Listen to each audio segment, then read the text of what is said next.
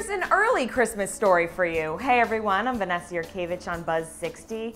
On a beautiful farm in England, two birds of a feather fell in love. And I use those words because I'm talking about two actual birds, a peacock and a turkey. Here's how the farmer tells this true story. A group of turkeys arrived at his farm over the summer to basically have one last hurrah before they're eaten for Christmas.